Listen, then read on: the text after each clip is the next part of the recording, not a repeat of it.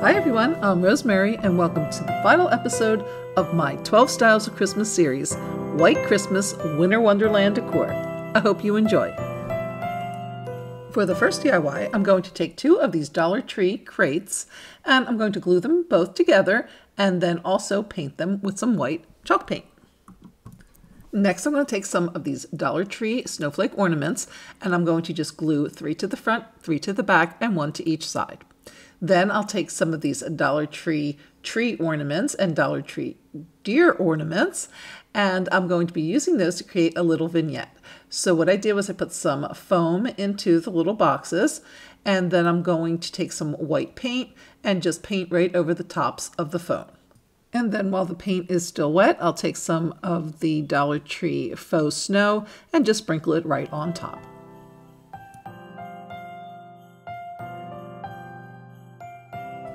Then I took 3 of the tree ornaments and I wanted to glue the 3 together. Now I am using hot glue there, but I think both a combination of hot glue and E6000 is probably best to attach these 3 trees together. And then once I did get all 3 together, I did make 4 sets of those, and I'm going to use those to line the back of my vignette. So I just stuck them right there into the foam, 2 to each box, and just created a little back screen there in the back. And then the 2 deer went in opposite directions to the front, and I did use a little hot glue to just secure them in place. And then I'm going to take another 3 trees, and this time I'm going to glue 2 together side by side, and then a third there in the middle and a little raised up. And then I just placed that set right towards the front. And then I wanted to add a little greenery to the piece, so I took a couple of sprigs of evergreen there from a wreath and just cut it down a little bit, give it a nice trim. I just bent it into a round shape and added a little collar for the deer. And here you can see how pretty everything comes together and how nice it looks with some greens and twinkling lights, and what a great addition it would make to a mantle or an entertainment center or a buffet table or anywhere you would like to add a little winter wonderland magic. For the next DIY, I'm going to use one of the small Dollar Tree cylinder vases, a couple of these Dollar Tree ornaments, as well as this Dollar Tree box, which I lost the top. I don't know what I did with the top, but this is just one of the Dollar Tree boxes that they sell.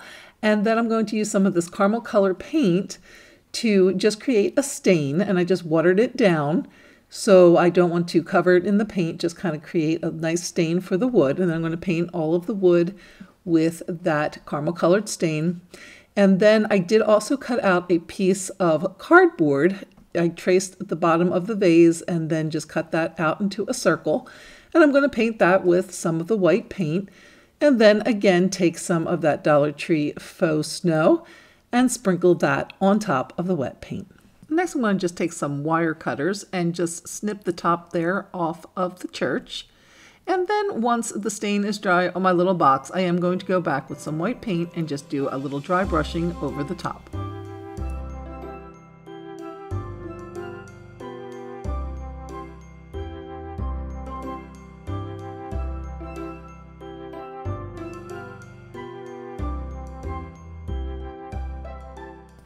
I also grabbed a large wood bead from my stash and just also gave it a little dry brush treatment with the white paint. Next, I took the cardboard disc and added some glue there to the middle and then attached the church ornament. Next, I took some more glue and added that to the top of the box and then attached the ornament on top of that. And now I'm just placing the vase over top.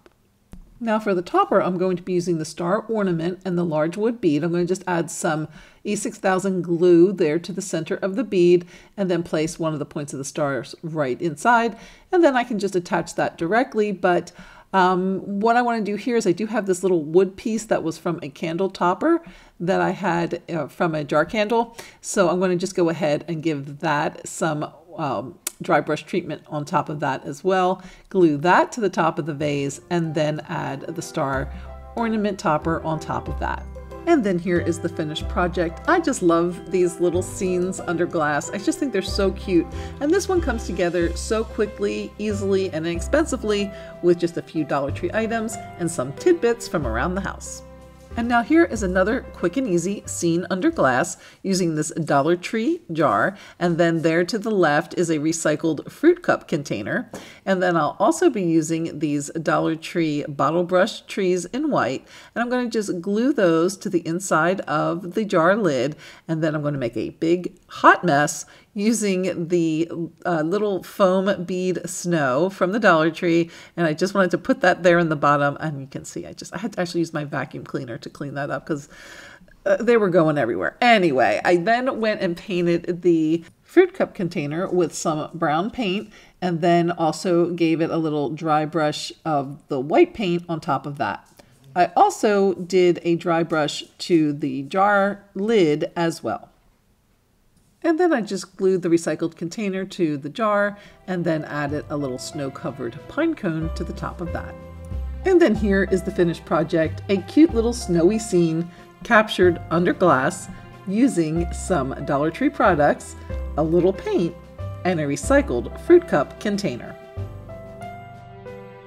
For the next DIY, I'm going to take this Dollar Tree sign as well as these 15-inch shims, and I'm going to alternate the thin and thick sides of the shims and then glue them down in place on the sign using some wood or multi-purpose glue.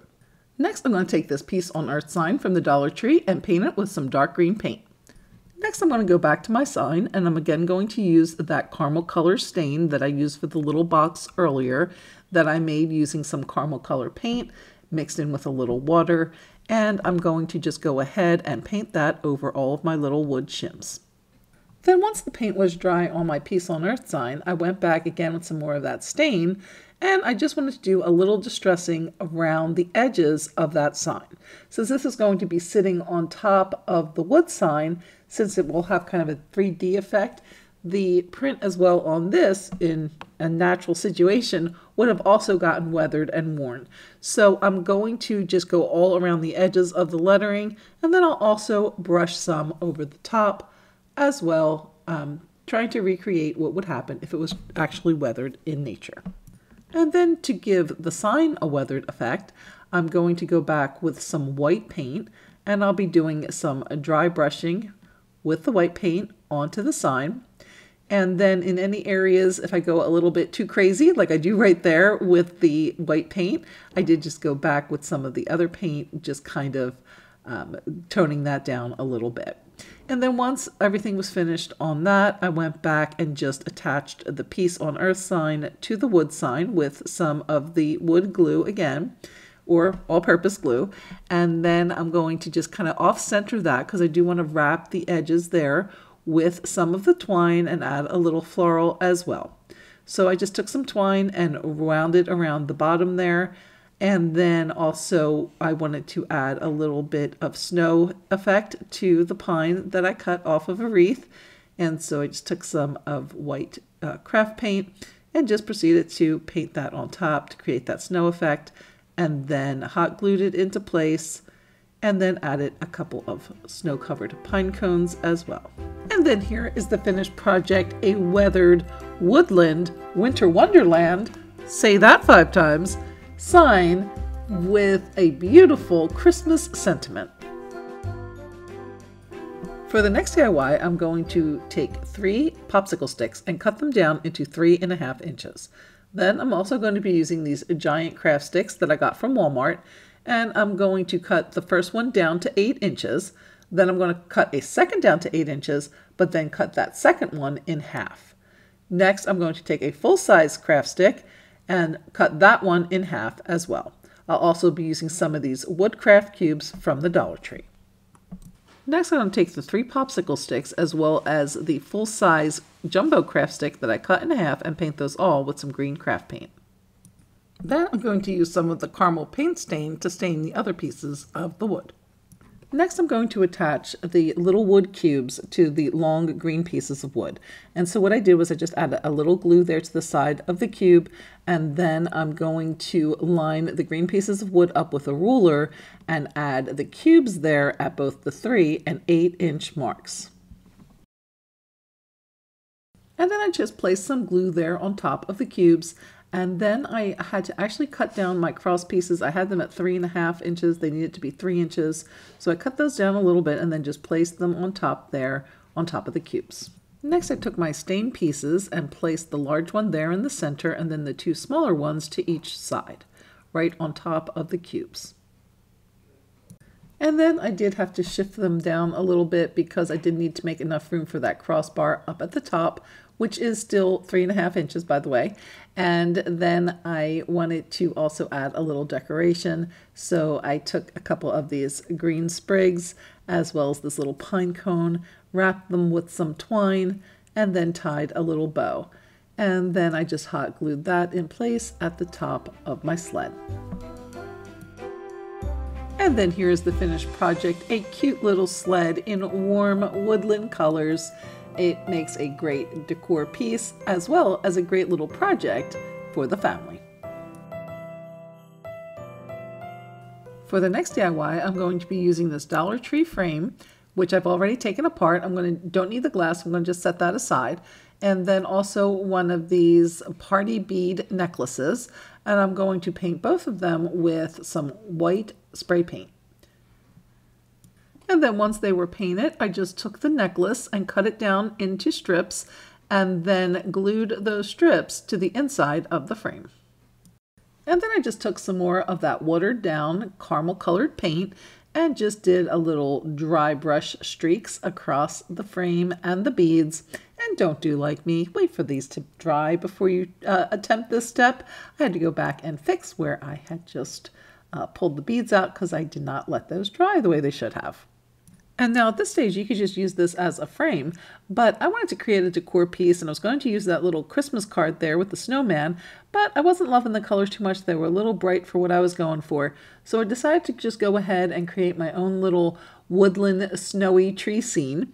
And so I just took a sage colored or moss colored paint there to the back and then a darker green in the front for the tree to the front, and then I just went in with some white paint on the bottom of a paintbrush and created some snow on top. And then here is the finished project, a charming snowy woodland scene in a beaded rustic wood frame, so pretty as a decor piece or with photos. For the next DIY, I'm going to use this globe vase as well as these snowflake stickers, both which I got from the Dollar Tree. Then I'm going to take some Dollar Tree spackle and mix it with some craft paint to create my favorite spackle paint. But before I paint the vase, I'm going to just apply these snowflake stickers all around. I'm going to do large ones, then small ones, and kind of just mix up all the prints and just take those all the way around the exterior of the little vase. Once all the stickers are on, I'm going to take my paint that I've now mixed. And so I mixed it at half and half spackle to half paint. I think it was a little thick because I actually did use chalk paint here. So it would probably be better if it's half and half for regular craft paint. If you are going to use a chalk paint, I'd go a little less than half and half. This ended up being a little bit too thick. But I just went around all of the surface of the vase. Then I did give it a little sprinkle with some of this fine glitter, just to give it a little extra sparkle. Then I set it aside to allow the paint to completely dry. Then once the paint was dry, I was able to go back and remove the stickers, which of course left a little snowflake imprint in the paint. And then between the shape of the vase and the texture of the paint, it makes it look like a little snowball.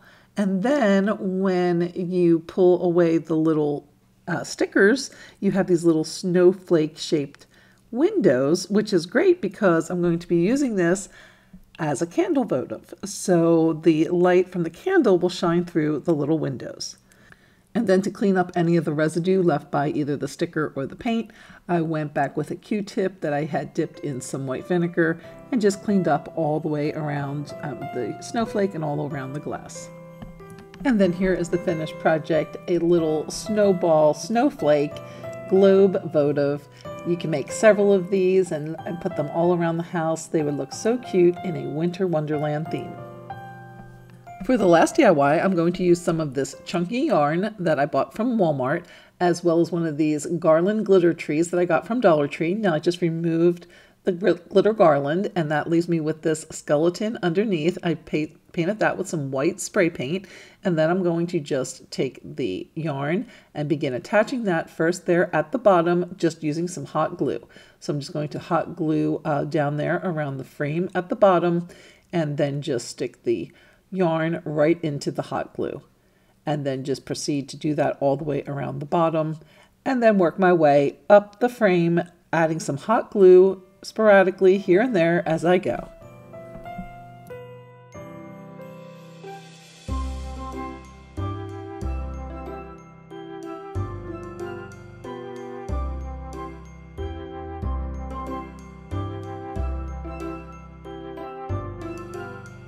And here is the finished project, a cute little fuzzy wuzzy tree in a beautiful winter white. Now, you could also make this project using the poster board cone shapes like I did in the previous DIYs in this series. And then you can make them all different sizes, if you like, up to 20 inches tall. And I'll leave a link to one of those videos here and in the description box.